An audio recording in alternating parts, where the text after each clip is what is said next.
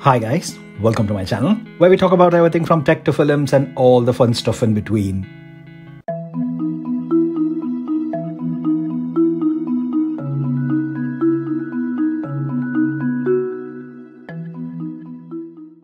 So guys, all of a sudden the focus has shifted from the iPad Air 4 and the iPhone 12 towards that M1 Mac computers. I almost said MacBooks there, but we also have a Mac Mini with the new M1 chip. And why not?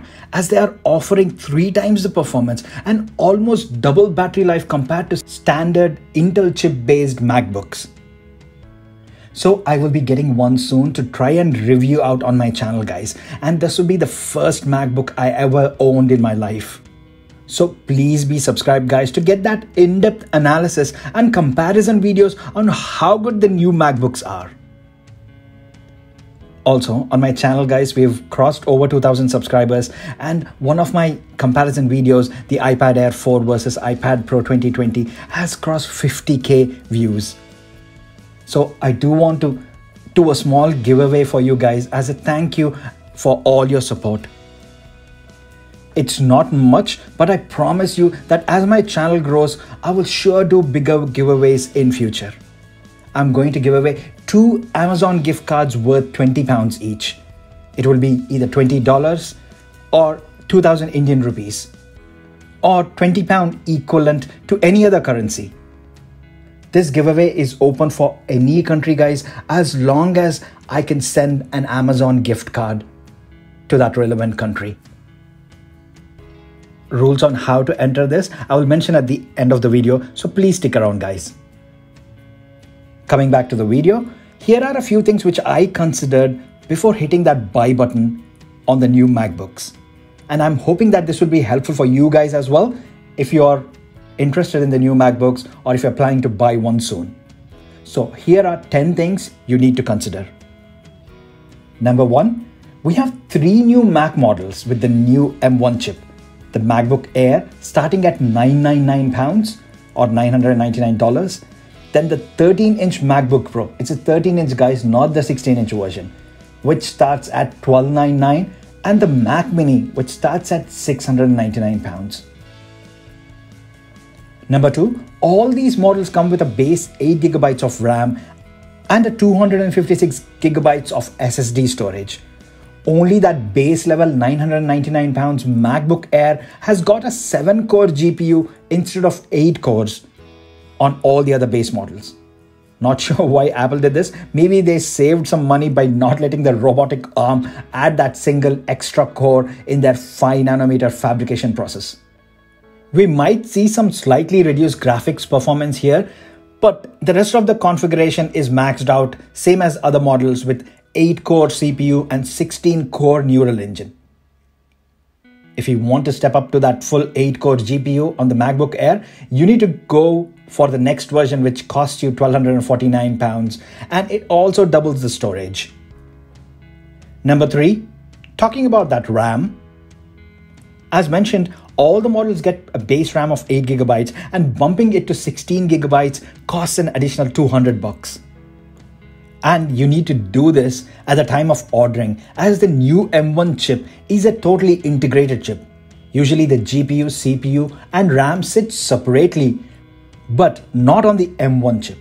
They're all embedded on a single 5nm chipset, which means you cannot upgrade the RAM. So decide beforehand on how much RAM you need and pay upfront guys, so you won't regret later. Number 3, the new MacBook Air also gets a fanless design. So the thermal cooling is done via a new aluminium heat spreader. It would be seriously cool to check out how this translates in real world, because at the moment my Dell Inspiron laptop sounds like a tractor if I run graphic intensive tasks. Number 4, in the keynote, they dedicated an entire section about the front eyesight camera, on how good the image processing will be, but don't caught off guard guys. The camera is still the lower resolution 720p one. Not sure why Apple doesn't consider upgrading that to at least a decent full HD camera. Number 5, the Mac Mini, that small smart TV kind of a PC.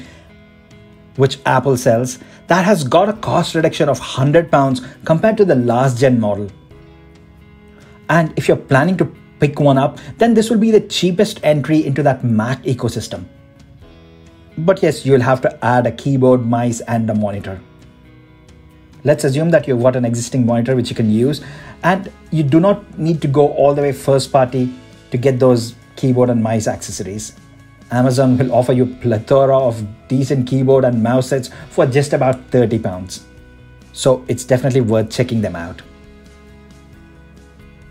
Number 6. Looking at that M1 chip's architecture and comparing it to the A12Z Bionic chip which is in the iPad Pro, I cannot help but notice similarities. And this exact reason allows you to run iPadOS and iOS apps fully on the new M1 MacBooks. This is such a huge advantage. So you can get all those hundreds of thousands of iOS apps to work with the new Macs. I already sense an interesting comparison video here, guys, between the iPad Pro and the new MacBook, and I will exactly do that.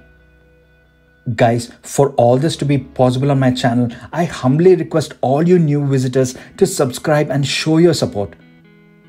My channel is not there yet to receive review units, so I buy all these devices with my own cash, and there is only so much I can go without the review units. So please support and subscribe, guys, and I will try my best to give you the most impartial and in-depth review and comparison videos. Number 7 is battery life. This is another insane benefit which you get with the M1 chips. On the Air, you get 18 hours of battery life and 20 hours on the Pro.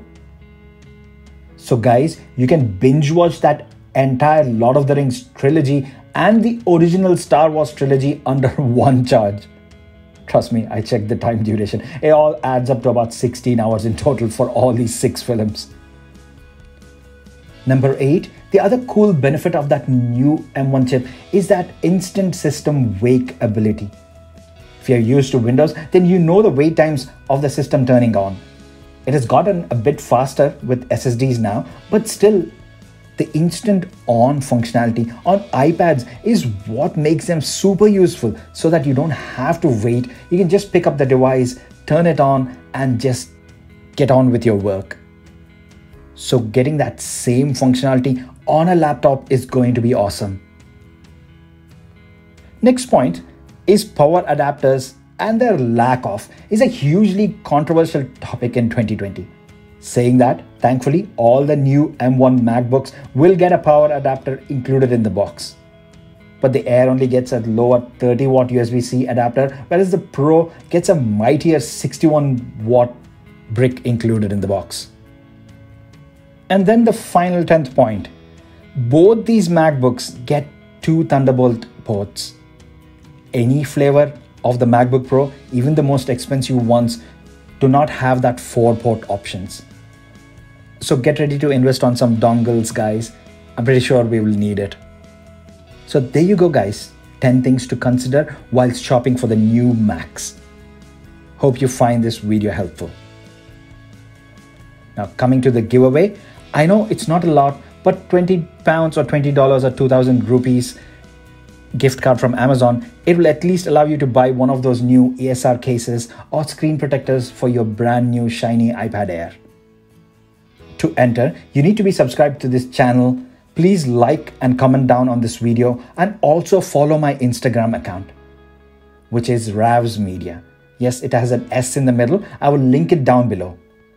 And like I mentioned, this giveaway is available for any country, which allows me to send Amazon gift cards. I will keep this competition open for 4 weeks, and I'll announce the winners in my future videos. So go on, good luck, guys. All it takes is just to hit the subscribe, like and comment down below, and follow me on my Instagram. So that's all for now, guys. Thanks a lot for staying with me until the end. I will see you in my next video. Bye for now.